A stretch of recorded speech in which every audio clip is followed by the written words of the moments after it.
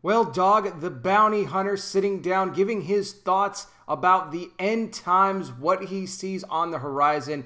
We're going to get into all the details of what Mr. Duane Chapman had to say. Before I go any further, I got to give some special shout-outs here. First to Hal, who recently became a $10 patron of the channel. Thank you so much, Hal, for the support. And also David, who became a $5 patron. Thank you as well, David. I appreciate all the support. And guys, if you would like to help support my ministry, you could do so as well. Patreon.com/conservativetruth. That link in the description also gets you access to over 20 exclusive podcasts where I talk more about sensitive information. You get the alerts for anything that goes out on Patreon. Unlike YouTube, you will not be notified of all the videos that I put out, even if you have that bell selected, because YouTube doesn't like me, but I know you guys like me. So when you get done watching me here, browse back, check what you've missed. Please like this video, share it, hit the bell, subscribe, and I wear the glasses because I'm blind. Now, Duane the Bounty Hunter, Duane Dog Chapman, whatever you want to call him.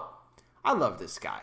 I think he's great. He absolutely is great. He's actually starring in a brand new Christian movie called Hunter's Creed that I hear is supposed to be just excellent. But he sat down here for an interview and discussed the end time events, what he sees going on right now, what it was like in his generation as a baby boomer, where he sees things now with, millennials, with Gen Z. Well, he believes that right now, currently the youth that we see in this world right now, he believes to be the last generation before the return of Christ. He got into several things, especially talking about the fact that look at all the signs around us, everything that Christ talked about in Matthew chapter 24 with the disciples as far as when would be the sign of your return. Remember, the disciples, they wanted to know really an exact date of when Christ was going to come back, but he said that no man knows the day or the hour, not even the angels, not even the Son himself would know, but the Father only.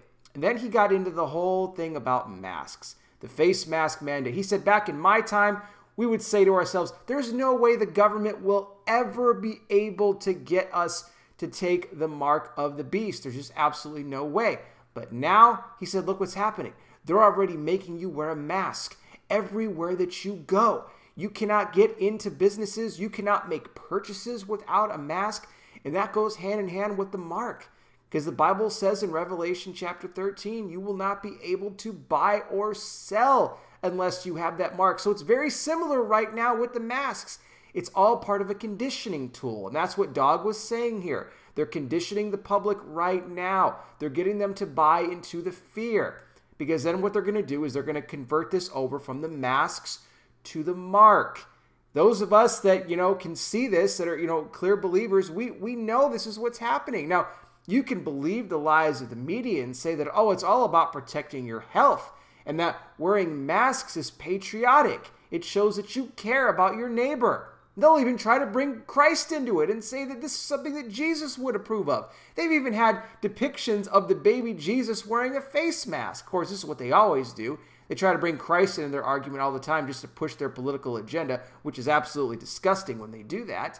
But ladies and gentlemen, we know the truth, and Dog the Bounty Hunter is exactly right here in his assessment of these face masks that will eventually lead to the mark of the beast. Christ is, in fact, coming back soon. If you don't have your life right with him, I encourage you to do so today. Call on the name of the Lord, you shall be saved. His will is that none should perish, but that all would come to repentance. If you can do that, you can have eternal life in heaven. I encourage you today. I'll put some more information on this in the description, including a link if you would like to watch the full interview with Dog the Bounty Hunter. Thank you guys so much for watching. I really do appreciate it. I'll be back with more. You guys take care. Please be safe out there. God bless each and every single one of you, and I'll talk with you soon.